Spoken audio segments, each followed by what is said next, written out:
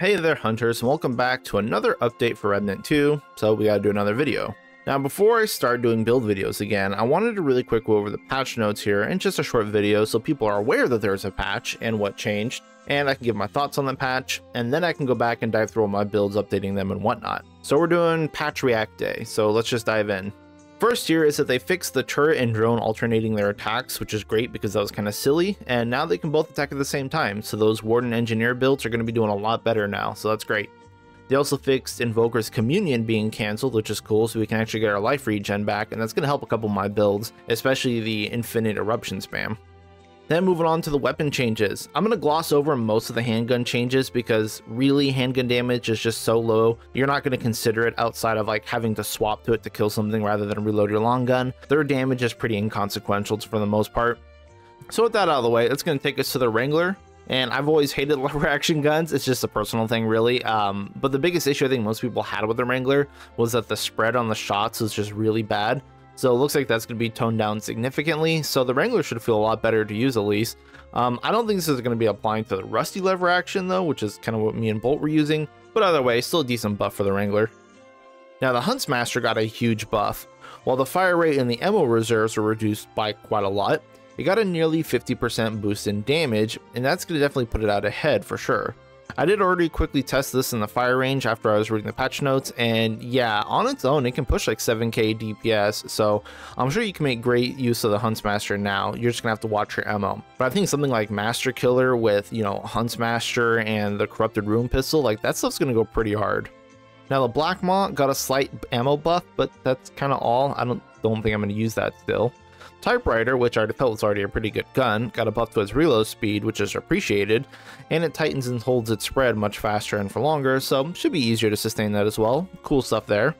Bonesaw got a slight rate of fire increase and now fires 75 rounds before overheating, and that's cool, but I'll have to test this to see if it holds up compared to like any of the other automatics or boss automatics that we have, because like it's not like it's a bad gun by any means, it has to manage the heat and you don't really gain much besides, you know, just a bigger clip size. So it's hard to say if this is gonna be better or worse than picking something like the Typewriter, but you know, we'll have to see. Coach Gun, my baby, got a huge fat reload speed buff. And maybe I can use this outside of a Sidewinder build now, because 18% reload speed is kind of a lot. And the reduced recoil should make it much easier to handle with things like Bandit or Clip 6 versions of the gun where you're just shooting constantly. I'm gonna have to give that one a thorough testing before I decide anything, but I love Coach Gun buffs, that's for sure. The shotgun also got buffed, and the coolest part about this is that the max reserves was increased by 2. I jest, but really that's because it helps the Provisioner ring reload it for the shotgun swapper setups. But really the rate of fire, the damage, and the reload speed, all of those little buffs should make it feel a lot better for like the non-swapper setups, which it definitely needs because it's in a pretty bad space if you're not doing that setup. So I love that for the shotgun, and maybe, you know, we'll try some different builds with it. You know, we say that, then we look at the Bulldog, and dude, this gun is a beast now. This was another gun that I quickly tested at the range, and yeah, it's about as nasty as the stats make it look. The Bulldog is going to see a lot more use on builds because that fire rate buff is huge. I don't know if it's going to be like the meta shotgun, but it's definitely going to be a very, very solid option. Like, it's really good now. Moving on to the Widowmaker, this is another weapon that desperately needed some help, and it did get a really good sizable boost to its damage and recoil, and so it puts out a similar DPS to the Huntsmaster from a quick test, but the biggest thing holding back single shot weapons is the lack of supporting mutators. Slayer is about the best you can do, which really is just reload speed, because I think like Huntsmaster might perform better just because it can run momentum to some moderate success, which is just a much better mutator, but this is still one gun that we're really gonna have to test and see in action before we finalize kind of what we're feeling about it. On paper it looks pretty good, but I don't know if that's gonna be enough. Crossbow and Trinity Crossbow, I'm just gonna move on past those. I like Trinity Crossbow, but it's not really something I really want to recommend, and I'll play with the crossbows later, but I don't really expect to change my opinions on them with slight buffs here and there. Like, they really need to get some big changes. Royal Hunting Bow, this is another big buff weapon even if it doesn't look like it. Like, it was already the fastest charging bow, and now it effectively got a 10% multiplicative damage boost on its perfect charge, which lets it deal some seriously strong damage in a very snappy format. It performs fairly close to the Genesis with corrosive rounds enabled, and in general, it's just a very strong option now if you want to run like a bow play style with an open mod slot. Like, I know it looks like it barely got a damage bump, but trust me, it's noticeable. And then we have Spore Bloom. Yeah, who's looking at that and not thinking that it's insane? Straight up 25% more damage, less spread, faster reload speed. Yes, please. And yeah, it's that crazy. On its own, with just basic hugs gear and stuff, I was throwing about 9k DPS at the target range, but of course that's given shotgun range and weak spots, which are very inconsistent. But Spore Bloom's definitely gonna be back. Expect to see it on more builds for sure, because it's hitting like a truck. Then we have Star Killer, and I had to do a double take on this to make sure that these numbers are right, but yeah, the mod damage is doubled, and the mod costs got reduced. And there's no way that's not broken, right? Like, there's no way. That's gonna be a build for sure. Stay tuned for that one. Anguish, yeah, so as I expected, and then actually was advocating for the Loathe the Weak nerf, basically we're going to be kept at 50% increased damage that scales based upon missing HP of the target rather than scaling all the way down to 99%, so you're not going to deal up to double damage. It's still going to be an insanely strong mod. The mod didn't get touched, and it's still going to do all the damage it should up to 50% and then get stuck there. That's fine. No complaints there. But we're also going to get it now for 15 seconds rather than 10 seconds, which means we actually don't need to scale mod duration at all, since we do want it to match the 15-second Bullet Weaver anyway, so that's going to save us trait points, so I'm all for that. Primary Fire looks better, but we'll have to see it in practice. It was already pretty strong before. I just don't know if it's going to overtake Double Barrel or other things just because of the slight charge on it. It's kind of annoying to do like charge in a swapper setup or just, you know, do the charge fast. It kind of like hampers your speed a little bit, but we'll have to see. Rune Pistol, overall a little bit better. Solid gun, love the Corrupted Rune Pistol. Always a good option, not much to say there. Aphelion buffs are fine. It's hard to get me excited for a weapon like this that has like a primary shot and a mod shot that don't synergize. The damage bump for Aphelion might make it a pretty decent option for some of the hybrid damage setups, so we'll have to see about that, but I don't think it's going to be at the top of the meta anywhere, and that's fine. It just may be a good option for if you're just stacking all damage. Monolith, here's the big nerf. So Sandstorm no longer applies exposure, and when you pair that with the damage nerf Sandstorm already had in the last patch, it's kind of dead in my opinion. I think this is going to be relegated to more of a support weapon now for parties to apply exposure, but this is also a slight blessing in disguise too. Not only can we change our weapons finally, but it now also makes trinkets that apply exposure be more valuable, so things like Echo Chamber.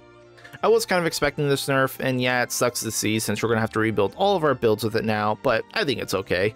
The Nebula Monolith meta was kind of silly. And speaking of Nebula, let's get into that, because that's the next weapon. And yeah, it's pretty dead now. This is the big kill. So the big thing here, despite the damage nerfs and such, is actually that the corrosion's only going to last 5 seconds now, and the mod duration also got reduced. So you're going to have to invest a lot of like traits and trinkets to get those durations back up to be worthwhile. And at that point, you might as well just run Corrupted Rune Pistol with Fetid Wounds to get your damage bonuses that way, and find something else for clearing trash mobs. Like, Nanoswarm was way too good at clearing trash, I accept that. It's good that we're putting Nebula to rest, but also, can these spewer weapons have a stronger primary fire? Because they're terrible, and now I don't think anyone's going to touch Nebula ever. Moving on, Cube Gun looks very interesting. The mod has a much higher base damage, which is excellent, but also travels slower, meaning that's going to get more ticks in as it passes through enemies.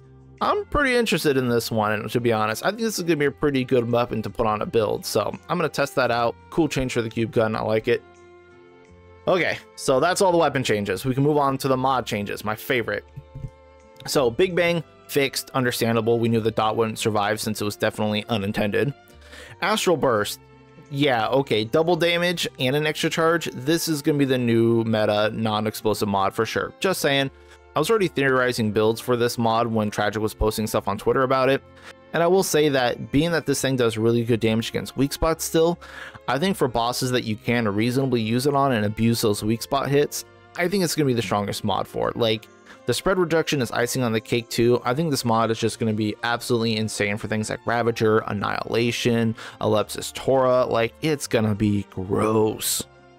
Moving on, Night Guards, I guess, are fixed. They did 45 damage before level 20, now they're going to be doing 195, which is going to make them much more usable. I don't know if it's really going to do a whole lot for them. We'll see. It's great that they're better, but unless they're going to start scaling with melee damage like Ring of Spears, then they're going to be amazing. But otherwise, probably not so much. I think they used to scale with melee and then they changed that so they didn't, and I don't know, I'll have to go test that again, but I would like them to scale with melee. Anyway, moving on to Familiar. Doesn't change much. More duration's not really what Familiar needed, and needed to have a second charge or be able to recast while it was active already, like Sandstorm or Firestorm, so you could abuse things that trigger on cast, because it was one of the only mods that you can cast without having to do like the ammo swap thing. So sad face there, missed opportunity, but Familiar, you know, it's good, but it's not great. Prismatic Driver will definitely need to be tested, as the damage numbers on paper look absolutely insane, but you'll also have to still be holding down the mod on the target the whole time. And it also only half scales with explosions, since only the burst does, so I don't really know how this is going to play out. Hard to say, gonna need to test that. I'll get back to you on that regarding builds. Rotted Arrow is also interesting, another good weak spot mod to pair with Astral Burst. I think they're going to be great together. Hard to tell how effective it's going to be with like the AoE explosion, if that's going to be able to clear stuff. And its damage was like really bad before, so I don't know if this is going to be enough to save it, but it looks good. I like it. We'll see how it works out, so stay tuned for that. Concussive Shot is explosive tag now, and that's just silly. It gets a double dip on Summoner, and there's a lot of shenanigans you can do with explosives, so yeah, Concussive Shot, crazy. Skewered 2.0 got almost a double damage boost, which is already just mind-blowing because it was probably one of the best non-explosive mods in the game. So now it's instantly going to make it an S tier mod. And we're going to start seeing a lot more non-explosive mod builds for sure. Especially since they won't need to run Wrecking Ball to be excellent.